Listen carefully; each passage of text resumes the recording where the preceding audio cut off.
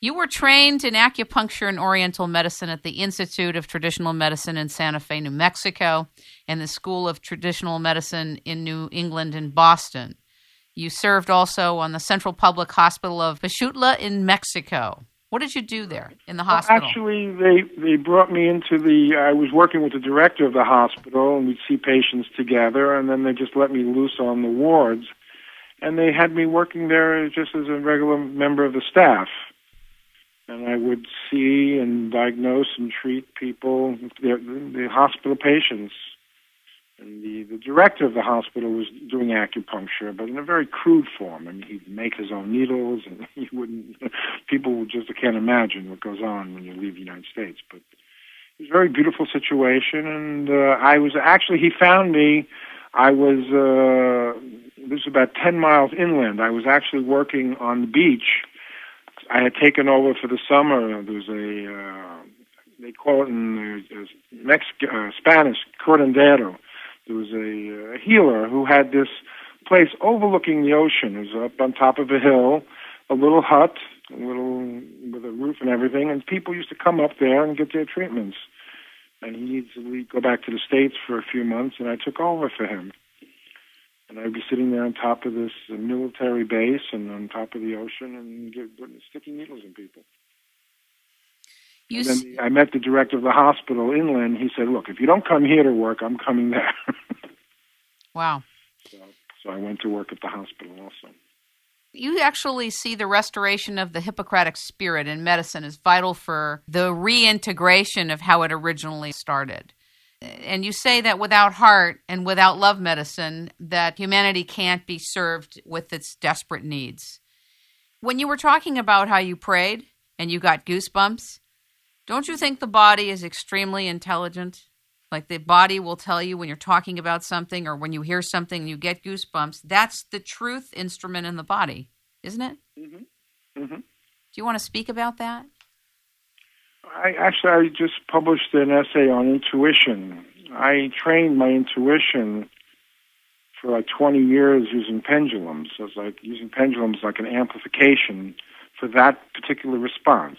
The body does have a response, like when people divine for water and they're standing there with a divining rod.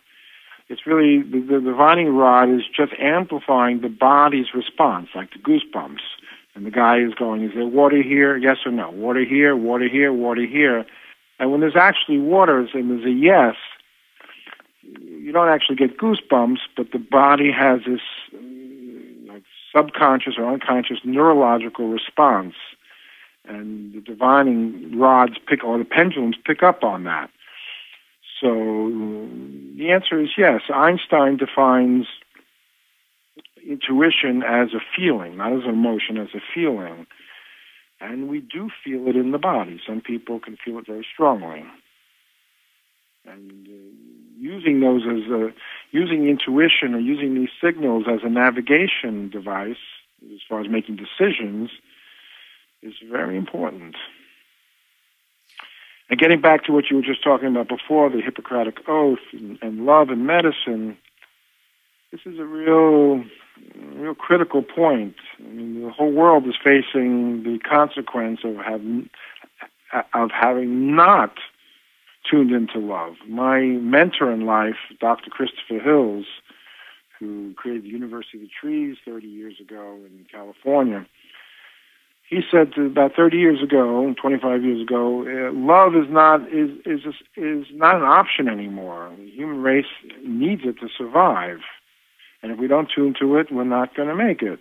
See, I have chills as you're saying that right now. 30 years later, and it's so obvious that the world has turned its back on love. I'm not talking about everybody, but in mass, and medicine is a great example of that. And it's one of the nastiest places to be if you're not tuned to love, because it turns to destruction and hurting people one way or another. And unfortunately, a lot of my work right now, a lot of my writings, I'm just launching 3 new sites. One on agriculture and natural news about the threat of agricultural apocalypse. Are you talking about with the genetically modified seeds and stopping farmers and the whole bit, right? It's another nightmare. Right. Anyway, the whole world is coming into a crisis period, and the elite of the world certainly are not tuned to love. The people who are trying to steer our planet and everybody on it, and modern medicine and this whole health care reform. They're not reforming medicine. They're bringing an unloving, cruel type of medicine to more people, more millions of people more. Right now, if you have an emergency situation with your health, the first thing you think of is going to the hospital. Mm-hmm. The hospital doesn't use a lot of the protocols that you've discussed and more that you've written about. So the allopathic, traditional medical, pharmaceutical approach to healing and wellness in emergencies is very different. Short of having limbs crushed or the need for true emergency surgery, where something has to be removed or you had a part of your body that's crushed or something has happened violently to your body, if you have another kind of emergency, it doesn't seem to me that the existing hospitals have the consciousness and the advanced paradigms, processes, and methodologies to treat people and save people quicker. So my question to you is, do you see a day in our lifetime where we can have a parallel emergency clinic facility all over the world that is operating in this other paradigm that you're part of and I'm part of and others are part of? Well, it's a beautiful dream. I mean, it's you're out ahead of me even.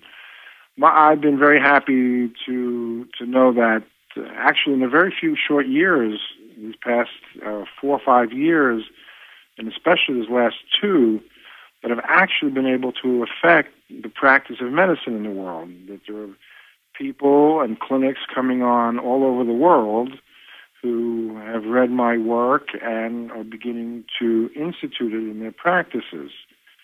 And I'm talking principally about the use of my three superheroes, magnesium chloride, iodine, and sodium bicarbonate. They're all emergency room medicines. They're only medicines when you inject it, even though they don't inject iodine unless they're doing some sort of test, and then they use a very toxic form. But these 3 are emergency room medicines, and that's why I call my work natural allopathic. They're emergency room medicines, but they're not pharmaceuticals. Got it. So, yes, in the ideal future, actually everybody would be using these things. They are using them anyway, but they don't use them correctly. They don't use them really in a way that people are even getting 20% of the benefit they could. And that is because why? Well, take magnesium chloride, which is a medicine they use for either heart attacks or strokes. If somebody's having a stroke and you inject it right away, the chances of you having complications and permanent damage decrease incredibly. And in fact, in Los Angeles, they're doing these tests where they authorize the technicians in the ambulances when they get to a house and a person's having a stroke to inject the magnesium chloride right away. In a hospital, they normally use it for heart attacks, except it's like number 5 on their protocol. It's not the first 4 are pharmaceuticals. If one doesn't work, they go to the next, the next, the next, and then at the end they use magnesium chloride or magnesium sulfate, inject it, and it almost always works. But it's like sodium bicarbonate. They like to keep it as far away from the mainstream as possible because there's no money to be made in it. So sodium bicarbonate, injecting it is a very narrow use of sodium bicarbonate. If you use it, drink it, or nebulize it into lungs, or throw a pound or 2 or 3 into a bathtub, you're talking to a whole new level of access. I wish that Arm & Hammer made bigger boxes of baking soda. Well, they make pretty big boxes. They do? Yeah, I think a 10-pound box. Fabulous. What about for asthma? Is there something in this mix that would help asthma? Yeah, sure.